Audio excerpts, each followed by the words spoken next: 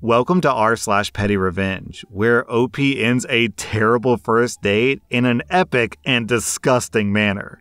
Our next Reddit post is from Rowan's Diadem. 10 years ago, when I was 18 years old, I was doing the online dating thing. I live in the US, but I'm about 15 minutes from the Canadian border. My date and I went to Canada together on a first date because I couldn't drink in the US, but I could in Canada, and we wanted to go to a bar/casino. He picked me up in his little sports car, and we rode together through the border crossing into the casino. We played some games, had some drinks, and were having a decent time. I got to the point where I was decently drunk, and I knew that if I had any more alcohol, I'd be out of commission. I told my date that I was done drinking and wanted to start heading home. Instead of listening to me, he got us both another round of drinks, and he handed me a big Long Island iced tea. I told him point blank that I couldn't drink it because I was at my limit. He did not take too kindly to that and got pushy. He told me, "You have to drink it. I bought it for you. If you don't drink it, you're gonna make me waste money." No matter how many times I told him no, he continued to push me on this. I got very frustrated and upset because I was alone with this pushy man in another country, and I was very upset with myself for getting into this situation. We argued for a while, and eventually I snapped and formulated a little plan. He agreed to take me home after I finished the drink. I took the drink from him and chugged it. We got into his car and started for the border. Now, it's important to note that this guy was very proud of his car. He spent the whole drive to the border telling me about all the features and how much he loved it. I spent the whole drive ignoring him and focusing on keeping my sick stomach under control. My goal was to make it through the border crossing at least, which was proving very difficult. We did eventually make it through the border crossing, and as soon as we made it back to the US, I turned in my seat to look him in the eyes and told him, "I didn't appreciate how you forced alcohol down my throat after I repeatedly told you no. I know my limits and you ignored and disrespected me. I said that I couldn't drink more for a reason." Then, while maintaining direct eye contact with him, I started vomiting in his car. I knew this was coming and specifically oriented myself to cause as much damage as possible. I threw up on the seat, the floor, the dash, etc. He was freaking out, and I just started crying and telling him this was his fault, and he could either take me home or let me out of the car now, but I will call the cops if he doesn't proceed with one of those two options. He dropped me off at home, and I never saw him again. OP, the mental image of you staring into this guy's soul while you vomit spray across his car like some sort of gross sprinkler is just so funny to me. Our next Reddit post is from Chaotic Forking Good. So, I'm a bridal stylist. I help people find their wedding gown. I love my job, and 99% of the time, it's a happy, wonderful job with great coworkers and customers. And then there's the 1%. I had a bride today who was very sweet, but just didn't connect with the gowns that we had. That's okay, it happens sometimes. She was fine, but her mom, and somehow it's always the mom or the aunt, was decidedly not happy and decided to trash talk me in Spanish the whole time. "Does this woman know what she's doing? She's pulling nothing but ugly gowns." To be clear, the bride selected these gowns. "I hope you never get as fat as her," and so on. Lovely. Now, I'm whiter than a jar of mayo, and I don't necessarily look like I speak Spanish. However, my parents are from a Spanish-speaking country, even though they're not ethnically Hispanic. I knew a lot more Spanish as a kid, but I still know enough to get around. So I waited until the end of the day, and as they were leaving, I said, in Spanish, "I hope you have a great day. Please feel free to come back anytime you'd like. We have lots more gowns you can go through if you'd like." You know how good it feels when you're in a ton of pain and the doctor finally gives you something that works and you're suddenly not feeling any pain anymore? Or when you're craving the hell out of a specific flavor of ice cream and you manage to find it? Yeah, seeing the look on that bride's mom's face when she realized I heard and understood the entire hour of her ripping me to shreds was so much better. Down in the comments, we have this story from Chanchito. I had just finished working for 6 months in a museum in Chile, and I learned enough Chilean Spanish to get around the country easily. I could understand most folks, but my accent sucked. While there, I decide to tour the city, and I hop on a famous city bus that's been in use for a long time. I move to the back of the bus to the first empty seat, which happens to be in the middle of a group of high school-age girls. At the time, I was a moderately good-looking young white male, thin, tall, and a full head of hair. As soon as I sit down, one girl says to the girl that I sat next to, "I think he likes you. He sat right next to you." "Shut up," this girl says. Her friend continues to pester the girl next to me. "Say hi. He's pretty. Maybe he's staying in town tonight." "I said shut up," the poor girl cries. They keep talking like this until my tour guide tells us that it's my stop and to get off the bus. I couldn't resist. I turned to the girl who was sitting next to me as I got up and, in Spanish, said, "Quizás el próximo vez," which means maybe next time. The girls all scream as I turn around laughing, and I felt super cool. Our next Reddit post is from Hot Pocket Consumed. About 4 years ago, I used to live in a nice HOA in a small town in Texas, and I enjoyed having only one neighbor over my backyard fence. The plot was about 2 acres, and the other side of the backyard butted up to a hayfield. The stars were beautiful at night because of virtually no light pollution. Until the neighbor decided to install an incredibly bright security light over their back porch aimed right at my back patio and bedroom windows. I tried to ignore it at first and put shades in the bedroom, but out on the patio, it was like having a bright LED headlight in your face all night.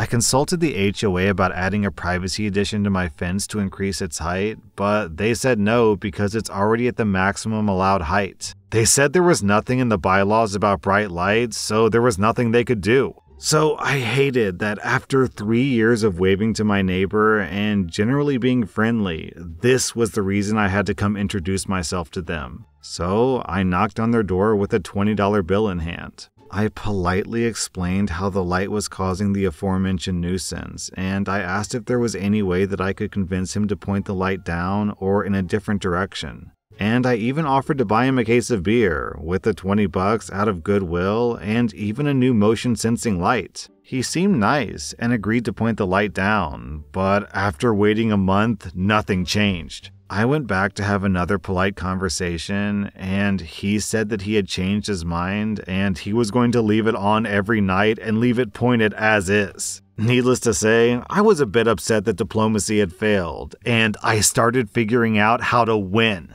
If the military taught me anything, there's always ways to adapt and overcome. So I started researching fast-growing plants to create big privacy walls and check my HOA to see what was banned. I quickly discovered that bamboo, despite being very invasive, would grow super fast to make the neighbor's house and light disappear from view. And there was nothing the HOA or the city or the state could do to stop me if my bamboo happened to start growing on his side of the fence. The only thing he could do is cut anything that grew on his side of the fence. So I pulled the trigger and planted a bunch of golden bamboo, which grows and spreads crazy fast in Texas and grows up to 20 feet tall. I didn't care if the bamboo overgrew the fence line because his house was 15 feet from the fence line while mine was 150 feet away. So I planted a bunch of bamboo right against the fence, and I only put the root barrier on my side to prevent it spreading into my yard. Within 6 months, his house and the light were gone from view,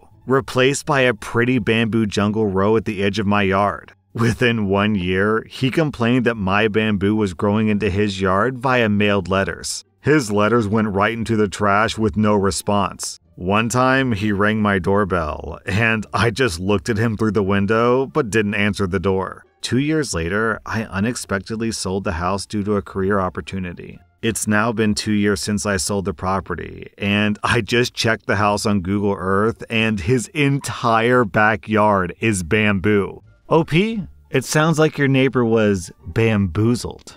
Our next Reddit post is from Reefer Fever. My neighbors have a teenage son whose friends keep parking in my driveway. I went to check my mail last week and I saw them all out front, and I decided to nicely bring it up, which was met with eye rolls and fake okays. Monday comes around, and I come home to find 3 of his friends' cars taking all the space that I have to park. It was a 14-hour day for me, so I wasn't having it. So I tried to talk to them again, with the intention to make myself very clear, and said that I'd make it the neighbor's son's problem. Tonight, I got home, and it happened again. I went next door, and an adult finally answered. I brought up the cars at my place, and I added a side note that their kid never expected. He's also been throwing his disposable vapes in my yard, and I have the other neighbor as a witness. So I casually asked the parent to get their son to stop throwing away their vapes in my yard, and the instant change in their expression told me everything I needed to know after I walked away. Shortly after, his friends left, and I can assume they won't be back for a while. Happy spring break, kid. OP, you got more patience than me. I would have just called a tow truck. Our next Reddit post is from Aiku. My coworker tried to claim my 15-page report as her own work to the CEO, but she got outed in front of him. This was a young woman who only got her job because her dad was golfing buddies with our CEO. She regularly blamed her team for her numerous mistakes and took all the credit for their hard work. Let's call her Karen. I used to go to trade shows, and after the fall season, I would be back in the office and create a comprehensive report on the results of those shows, normally 15 plus pages. The Veeps always wanted paper reports, not attachments, so I normally printed them out and distributed them personally to the staff. I handed Karen her copy as we passed in the corridor, then watched in sheer amazement as she marched straight into the CEO's office and said, "I kid you not. Here, boss, I just put these together for you." I was stunned since the report was all about trade shows and she wasn't even in that department.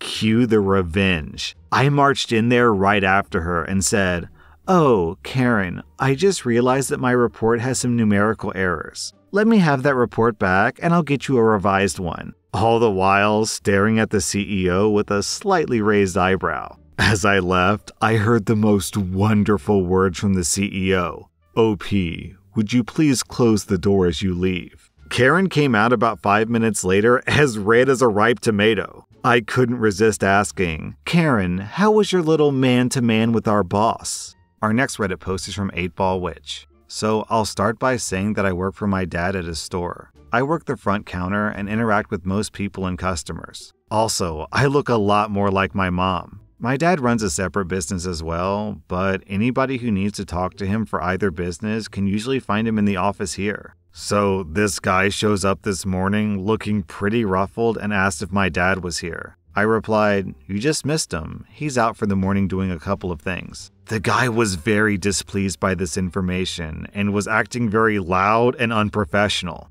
He started looking around the store and eventually came back to the front counter with a piece of equipment that he wanted to trade for some work that he apparently did for my dad before. Keep in mind that I know most of my dad's workers, and I have never seen this guy before. I told the guy that I don't do any negotiations when my dad's not here, and I can't just let him leave the store with something for free. I told the guy that normally he probably wouldn't want to take that route, but he was welcome to discuss it with my dad once he got back. He looked at me and replied, "You're making a big mistake here. You must not know the owner very well, because he would do this for me and blah blah blah."